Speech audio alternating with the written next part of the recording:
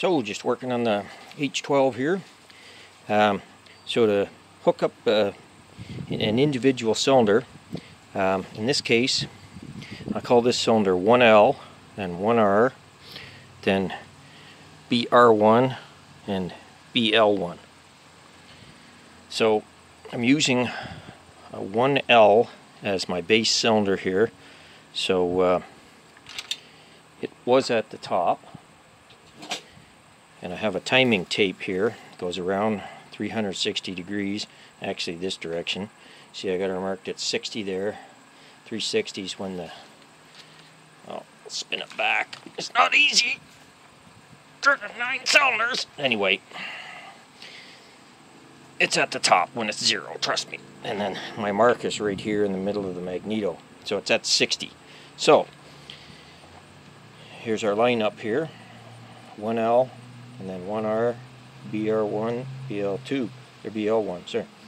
So 1L is on power when its piston's at the top, 0 degrees, then 60, 90, 360, all the way down 720 degrees. So I'm trying to time bottom row 1 here. Here's bottom row 1.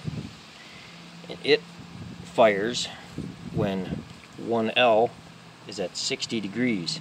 That's why I'm 60 degrees past top dead center on 1L. So now I can hook the chain up to BL1. Now actually I don't quite have the chain ready for it. It's a bit loose.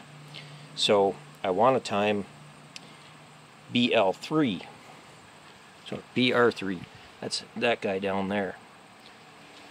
So we go down here to bottom row 3. He fires way down here at 540 degrees on 1L. So I'll have to turn it over here, shut the camera down, turn it over to that position, and then I can hook the chain up. So anyway, that's my timing diagram there of it. The H12. Okay, so I've got 1L here.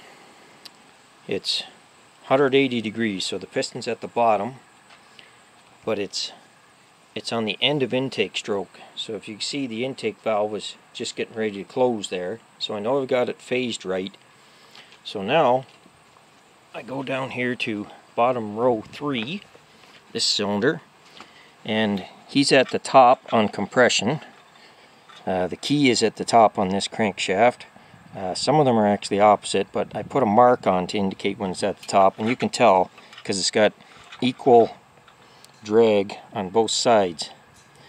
So then I just wrap my chain around the sprocket up there and wrap it around here tight as I can get it, and that cylinder will be timed to fire at the right point in the firing order.